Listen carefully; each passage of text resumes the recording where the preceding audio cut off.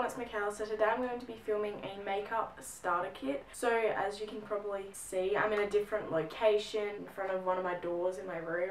Random. But I decided to change location just because I want to see which area of my room has better lighting. Before I get into this video, don't forget to like and subscribe. Charlie's playing with one of his toys. I'm really sorry, he literally interrupts every video. And yeah, let's pretty much just get straight into the video. I'm going to be talking about makeup that I think is essential for beginners, or essential, you need to have these items if you want to do a full face kind of thing, or like what makeup is most important for doing your makeup, if you know what I mean. So for example, a beauty product that probably isn't essential is probably highlighter, because you can look bomb without highlighter. Highlighter just kind of adds that extra touch, so don't expect highlighter in this video. I love highlighter, I'm wearing it now. If you want to get highlighter, I would totally recommend it because I love highlights so much. So yeah, so I'm going to start off with a thing that I first start with when I do my makeup. It is the Designer Brands Lightweight Oil-Free Foundation in the colour Nude Beige. This is vegan, it's cruelty-free, it's such a great product. Any foundation that is vegan and cruelty-free, I would recommend. Foundation is a great starting base. Like, it's great for beginners. Even if you don't want to get foundation, just get BB cream that's vegan and cruelty-free and you're set pretty much. This is the one that I use. As you can see, I need to get a real refill, or I need to get more. So this foundation is oil-free and it also has an SPF of 15, so that's always a plus. The next product I don't believe is a must, but if you want to add it in, I would totally recommend it. I use my e.l.f. concealer in the colour Fair. I'm currently wearing this product as well on my face. If you want to use concealer, by all means go use it if you're wanting to buy your first lot of makeup. Yeah, concealer's great.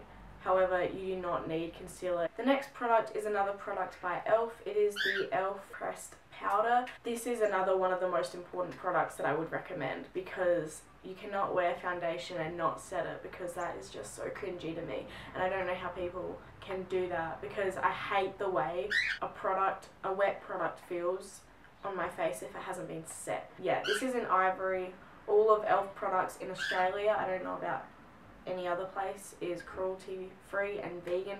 I actually contacted e.l.f. Australia myself and they said that none of their products except for one brush contains an animal ingredient. But yeah, this is one of the most important products ever. Do not set your face pretty much. So the next product is not a must, but if you do not have dark eyebrows like myself, like literally my eyebrows are pretty much translucent, like no joke, translucent. In the sun, no eyebrows pretty much. I would recommend a brow product. I do not do my brows that dark, so as you can see, eyebrows pretty natural. This is probably the darkest I have. I accidentally went a bit too dark, but I have an eyebrow routine on my channel, so if you want to go check that out, would recommend that, so you know exactly how I do my brows. They haven't changed. I filmed that video like over a month ago.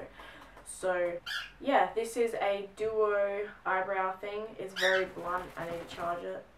And that's my bird if you wanted to know. This also comes with a sharpener, but it also comes with a lifting thingy-majiggy.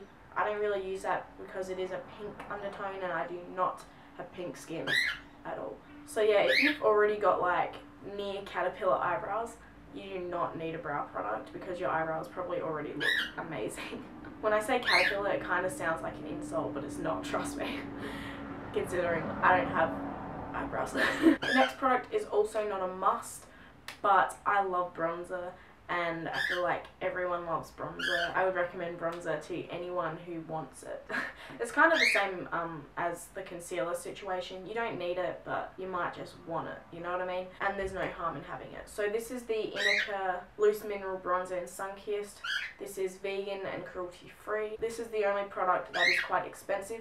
You can find a cheap vegan cruelty free bronzer pretty easily. e.l.f. has one, yeah, and I'm pretty sure Stralis has one as well. This has a red undertone, so if you don't like the reddiness of a bronzer, then I wouldn't recommend this. And then the very last product is one of those products that are just a must, and it is mascara, because you cannot put on your foundation and not wear something on your eyes. It just doesn't look right. And if you're wearing like BB cream or like a very lightweight foundation where it doesn't look bad. It just enhances your natural features. But I would recommend mascara, and if you don't want to look like you're wearing mascara, go for a brown mascara. I think e.l.f. has a brown mascara. Like, they're pretty easy to find generally.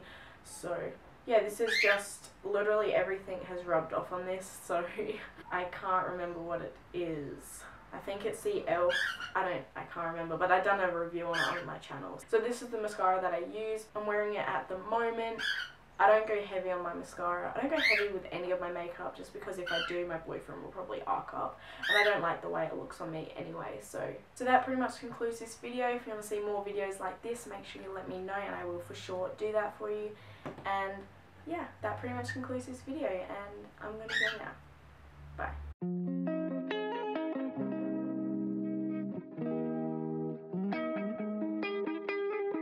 This is the face I wear, trying